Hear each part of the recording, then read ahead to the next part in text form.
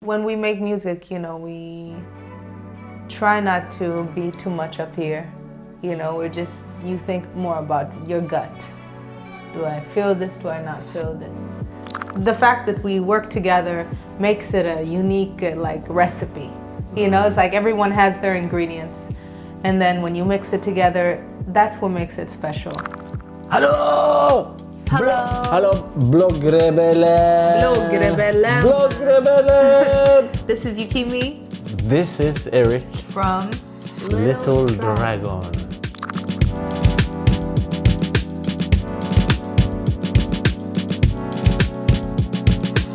Welcome to Blogrebellen with a special English edition today. We're gonna talk to Little Dragon today. Welcome. Thank you. Two of them? Yes. Because would be too much people here and would be too loud, I don't know. Yeah. Erik, Yes. the drummer, and Yukimi, the singer. You play also an instrument? Yeah, I play a little percussion. Percussion, yeah. And we're gonna talk about your upcoming album. So I have to think about it. It's New me, same us. New me, same one. It's so many things in that I want to talk about, because actually new things happened. You're signed at Ninja Tune, and then there are things about how you produced your album, and I want to also talk about your vision, where the next steps are about. Let's talk about the signing thing with Ninja Tune. How did it come, or how did it happen? Well, we were out of our deal with Because, and I guess just talking to labels and also contemplating maybe releasing something ourselves, or we were sort of in this open space, and I mean, we like the people. When you work with a label, you're working with a group of people. And, so you knew them before? Yeah, we met them. Ninja Tune? Yeah, we met them a few times before we signed to them, and we liked them, and we liked their kind of, philosophy. They give us a lot of freedom, and I think they signed a lot of acts that are, that we could resonate with. So it's a match. Yeah. And what do you feel? Where does it go? What did you talk about? What are the visions of the working together with them, and what are the next steps then? I mean, I think basically, the most important thing is that people are passionate about, about getting your music out there. So, they have that interest, so that's what you want from a label, people who are ready to fight for you. And was this, push for doing something new or something different in your music, in your new album? Did you work about knowing new start, new label, so there are new opportunities? So was it in spirit of something starting or going back? I read it was going back to your roots, how you produced your album. Is it right? Yeah, in a way, it was almost like going back to the roots before we started making albums, because we met sort of in high school, just making songs and not even recording them. How long is that ago? When you say when we met, it was in the mid-90s, late 90s, where we met. Yeah, we weren't making albums. No, we weren't making albums. We were just jamming together. Basically, because that hadn't really come to us that you could record music. It was so back in the history, where before computers, before everybody, no, not before computers. Starting of internet for everyone. Exactly, yeah. Time, yeah. So I think somehow now when with Ninja, and sort of, it felt open. So and also parallel to that, the four of us sort of evolving and being in place in life where it's like time to open up and be honest how you feel about, because we started this band and we were young and we were kind of just, the band turned into its own little thing and we were just following along, not where are we going, I don't know, you know, and we kept on traveling and you get exhausted. So we somehow said, okay, let's try to maneuver this machine ourselves rather than it just going its own way. And I think by the four of us talking about how we felt about things, you know, honesty opens up a lot of good stuff. So we started making music in a more childish way, or like less anxious about, oh, it has to sound like Little Dragon, or it has to be a hit, or it has to be this, it has to be that. It has to be fun. That's what we have to feel inspired, and all of us has to feel inspired. So I can hear it in your album. Really, it's really thank you. Great work. Yeah. You want to say something about that? No, I agree with Erik. But I guess, I was going to just say that it's almost like even if you don't try to change anything, everything changes. You know what I mean? Like the music that we wrote for our last release 2017, I guess, or something,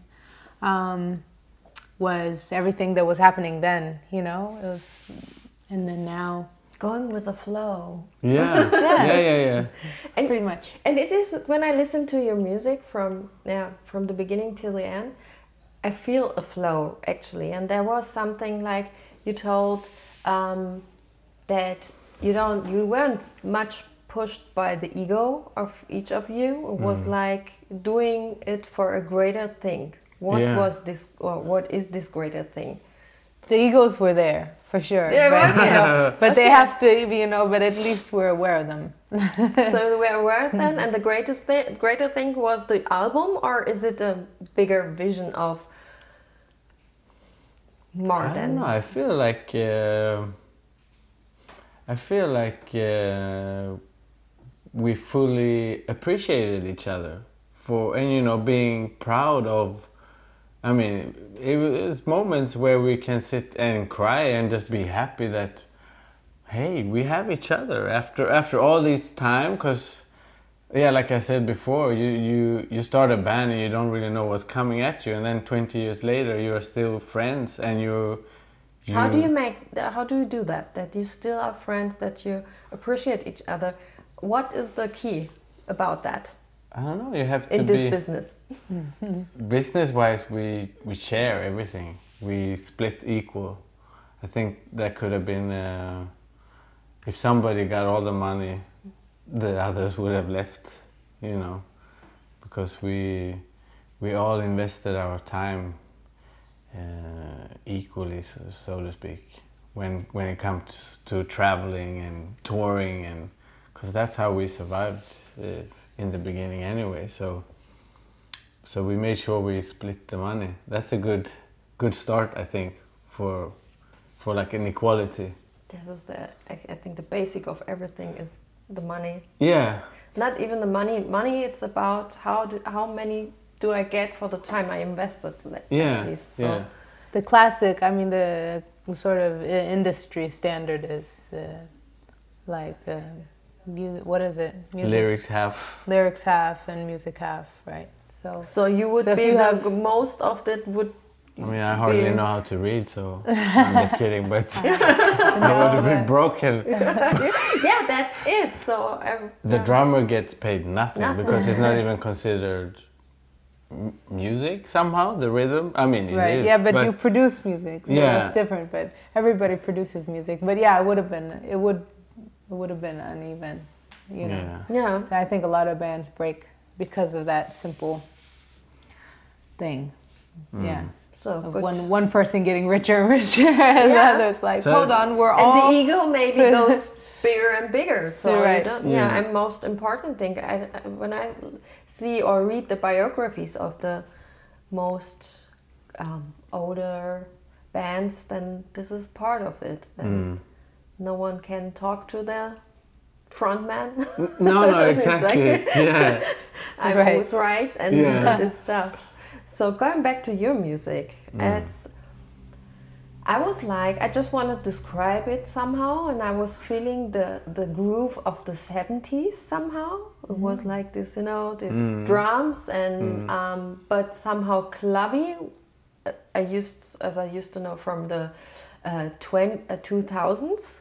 So it's a mix of everything, and I don't want to really compare you, but this is what I know from I think Moloko and disco, and there is so much that I know already, and I was like, oh my god, this is so good.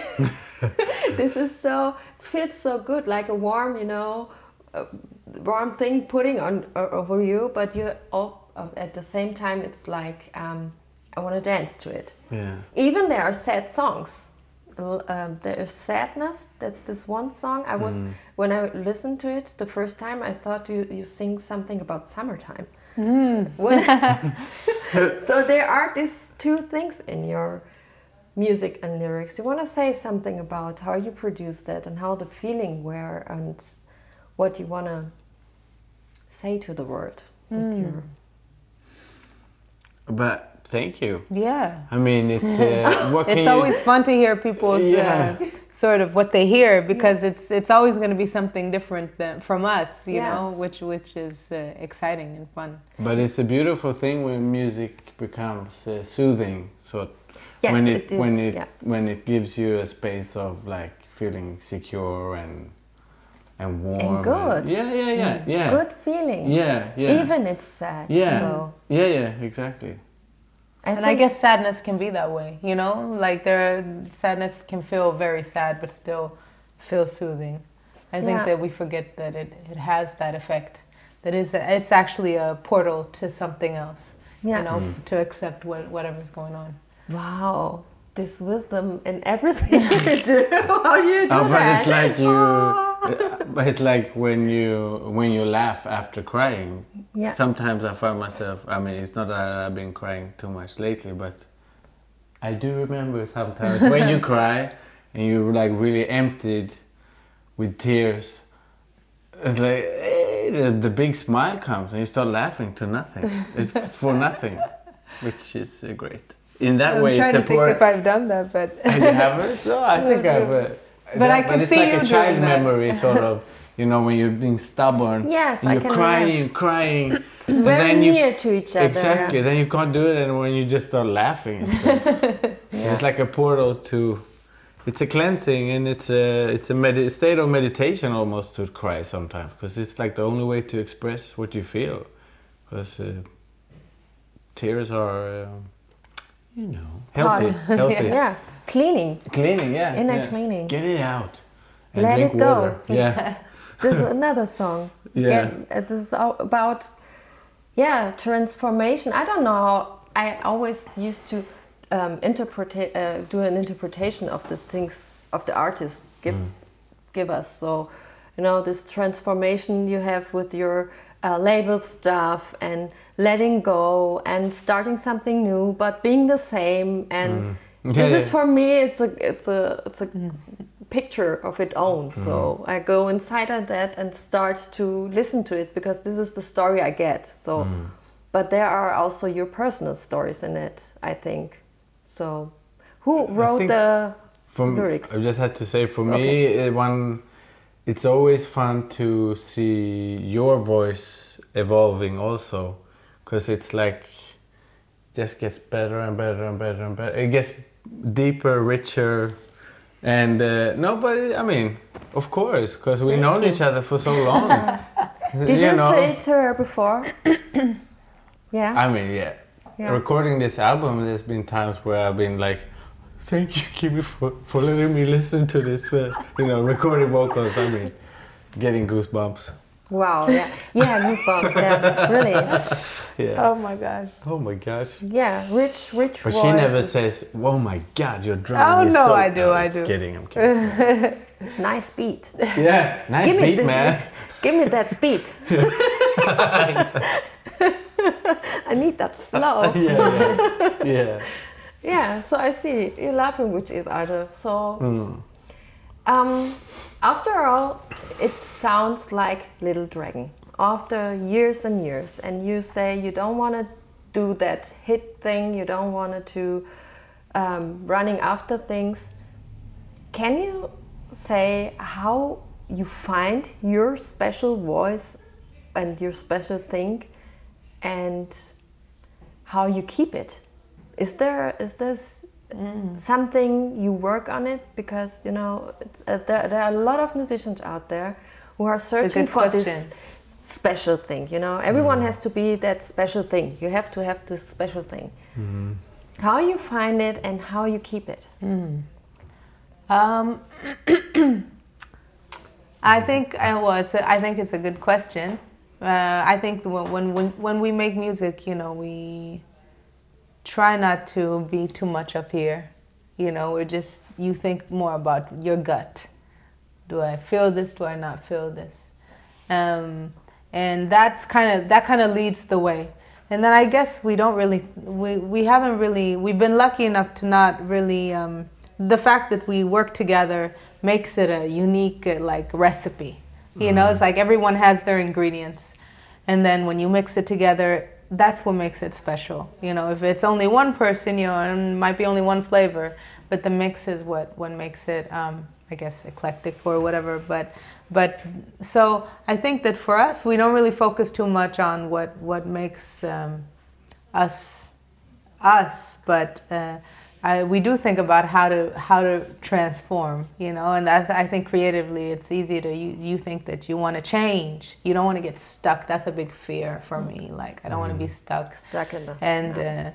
And feel like I'm not evolving, you know, and that can be kind of scary if you think, oh my gosh, what if I'm one of those artists who just, you know, make the same album again, and you make the same album. That's a very scary thought. So, I think that sometimes I do put some energy on in my head, but I think that the joy of making music, kind of when you don't think too much and worry too much about, you know, am I doing something special or am I being new, and you just think about having fun, something happens, you know, because anyway, like we talked about change, you change anyway, you know. Everyone gets older anyway, so you're going to change, and your life is going to change whether you like it or not. And with that, you have new stories to sing about or write about or make music about, and new feelings and new changes to sort of apply in your sort of flow of creations. But I think that one of those things that you forget is just to sort of, you know, turn things off. You know, you get more people involved, you have a label, you have expectations from yourself and from other people. And like in the beginning, we didn't have a label. We didn't even know if we were going to make a record. The first record was made without any deal, without any manager, without any, you know, like, so it was just people purely making music for no other reason than the joy of making music. But how did you go out with that? So this is one thing, yeah, music, I agree completely. But when I meet young musicians and they tell me, I do it for the music and I wanted that people understand my music. So if I don't know them, how do I get to these people? Because there is this thing doing music and there's the communication, transporting. Right, you mean the business side of it. The business side, but somehow there is a message you have to transport in, you know, visual arts or talking with the press, like right now. Right. This stuff is part, I think, really a part of it, how people get in touch with their music. So how did you do that at the beginning? Because I think when you started, the internet wasn't about, you know... Well, we had MySpace in the beginning. But, and also Was it easier that time? Sorry, but was it easier with MySpace to get in touch with your audience than now? I don't know if it was easier. Yeah, I don't know if it was easier, but it was the first time that you could, like, see international response. I mean, otherwise you only see what's you could play your local. We played in like our local club in town and have our friends there. Yeah. Da da da. But all of a sudden you're like, hold on, Dorothy from Los Angeles. Whoa, somebody from Los Angeles. Wow, another person from Los Angeles. Another person. Okay, people in Los Angeles actually listening to our music. And you could start seeing comments. You see where people were from. Oh, Brazil. Oh, you know, and all of a sudden you see that there's, you know, maybe there's a reason for us to go there and do a show. Or, I mean, you know. our journey really started this tiny, and then after 3 years it was this big. And I mean, I can't say that we're this big now, but it's been and now very... It's this and now it's this big. But no, when was the point you would say then the big thing came, the big deals? That's the a big good question, yeah. because we never really... We never felt that. We big. never... No, it's But I think very, some artists feel it. You know, if you have a hit, you feel it overnight. Like, bam! I mean, of course, we did like Gorillaz collaboration. Yes, here you go. But you don't... I think we've been too much in our own joy of making music that we haven't really noticed the small changes, because it doesn't happen like boom, It was and then everybody's steady. calling Erik and seeing me on the street leaving my kids to kindergarten. Oh, Erik, hello, I love you. It's not like that hasn't happened. So it's very much the same. But going on the being an artist and going like cooperations with others, you know, really big artists. So there must be something that they get, you know, in touch with you. Was it music? Was it the song on radio? I played with a band earlier, and I got in touch with our manager that we've had through the years. I'd say that without him, it wouldn't be the same. No. Yeah, because he was based in London, and he had, you know, all the contacts there, having been in the business longer than us. So of course, you know, it's not only you can't be in a cave making music and expect the world to hear it. No. This is the expectation lots of young musicians have. But then I guess maybe nowadays, you know, because you have social media, you have those cases. You know, few, but a few cases. But you have to have the talent of running a social media. You have to sort of be your own manager, which is both. And your music has to be good. So. Yeah. I mean, it's both very... I don't know, sometimes. But it's like it's both fascinating and super positive the way it is now. And of course also a bit, how do you, if you don't have the ability to put on your cell phone and be 100% confident about showing the fragile side of you, because I think that's what people relate to. If you like an artist, it's the sense of that they are real humans, not that they are... But that's funny, because that's what I liked business more. robots, you know. Not the business robot part, but... No. but this is the Japanese blood in me. Yeah, exactly. No, but I like the mystery. You know, when I was buying records in a record store, and you were like, Prince, I wonder... you know, and you have this enigma, like this magical person. Yeah. And then you see them talking, you're like, no, I didn't feel that way. I'm just saying, like, destroy my world. Don't talk about aliens. Just be magical. I mean, musically also, that mystery that you're talking about isn't that because I also love Prince. For me, it's the sense of, wow, this is a fragile, very soulful person. Because some music where it's over, you know, when it's just everything is perfect, the mystery is gone, the fragility is gone, the sense of, oh, this is a normal person who goes to the toilet just like me. Yeah. It disappears, you know. This is like a superhuman. And that for me, it turns me off. It's no mystery at all. Like it becomes kind of flat, plastic. Maybe this is the change which goes from the, you know, the earlier stars like Madonna and Prince and this stuff. Michael Jackson. Never be the same again. I think this time. So maybe Little Dragon. I don't know. I don't follow you on Instagram. I'm not that much on Instagram. Are you on Instagram? Yeah, we are actually. Yeah. So what do you do? Can I go to the bathroom with you, or what do you do? what can I expect when I follow you? Yeah, I mean, yeah, it's tricky, isn't it? Because like I'm not, I know you see some artists and you're like, wow, they're so good at, talking to the camera and engaging people, and they have YouTube channels, and like I'm not that person. That's not my person. I want to be in the studio writing music, but I'm not this like so. There's so much, there's so much more expected of you these days, I guess. But then I guess you have to remember that you don't have to.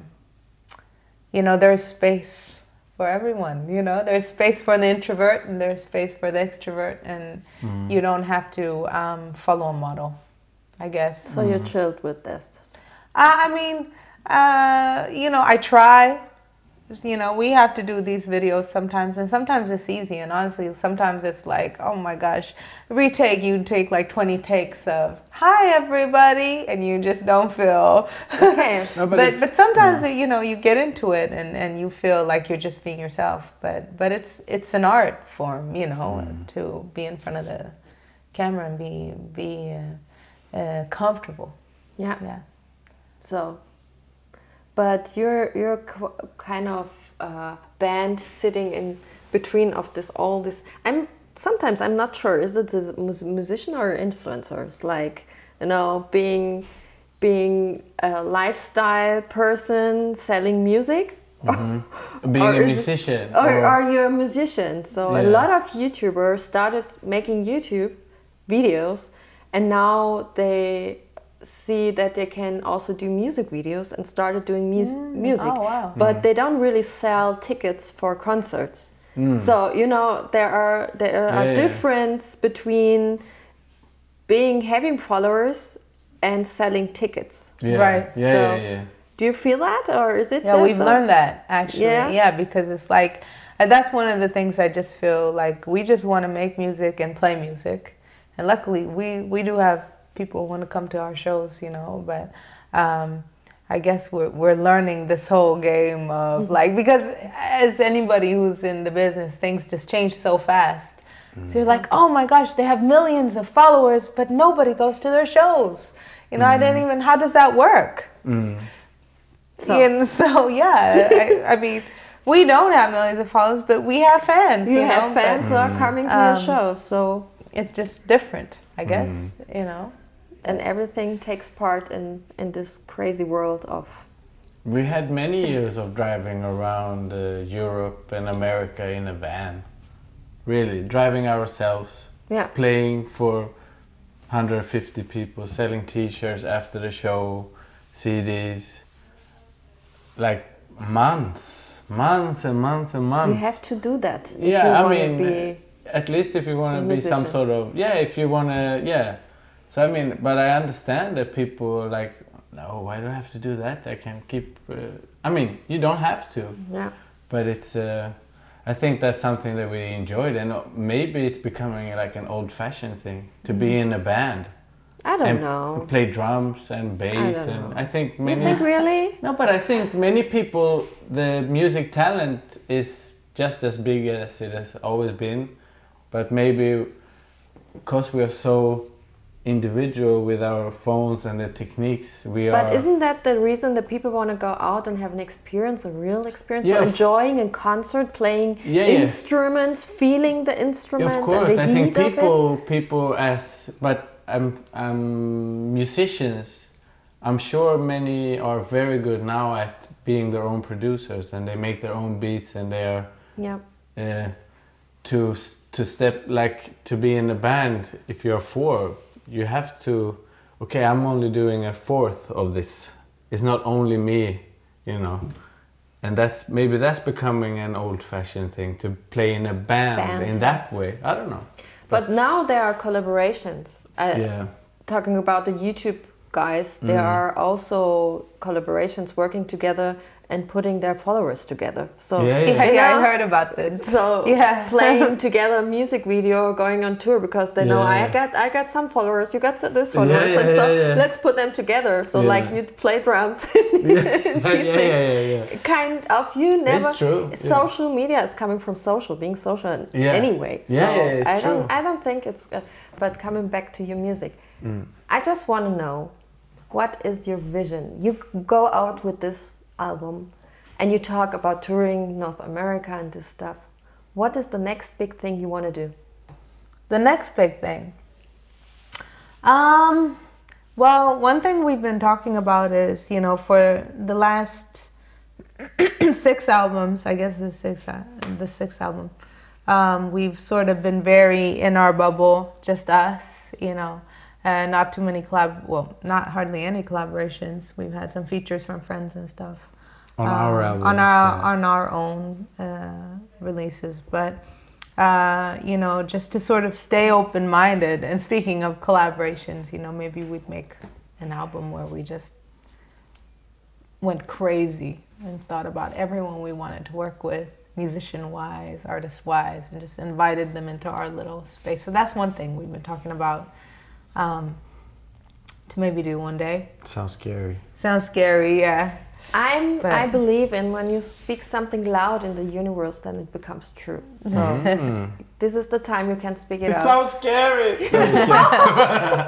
I'm kidding. I think we have to stop right here. Thank you. With a good thing. Thank you. Finish on a good vibe. Yeah. Sending it out, and thank you for your time. Thank you so much. Thank you for having us. I'm looking forward to see you live in concert, because it's a really spectacular thing to see you in these dresses, and it should be everyone's talking about. We have to see you live, and I think you're gonna be in Ziget this year, also on the Ziget Festival in Budapest. I've read the first announcements, and you were part of it, and I was like, yes. And maybe you will see us there, or we will watch you from down there. And and good luck for everything, and for the next big thing. Thank you. And thank you that you talked to Blogrebellen. Thanks. Thank you. Bye-bye. Bye. Thank you for watching. Yes.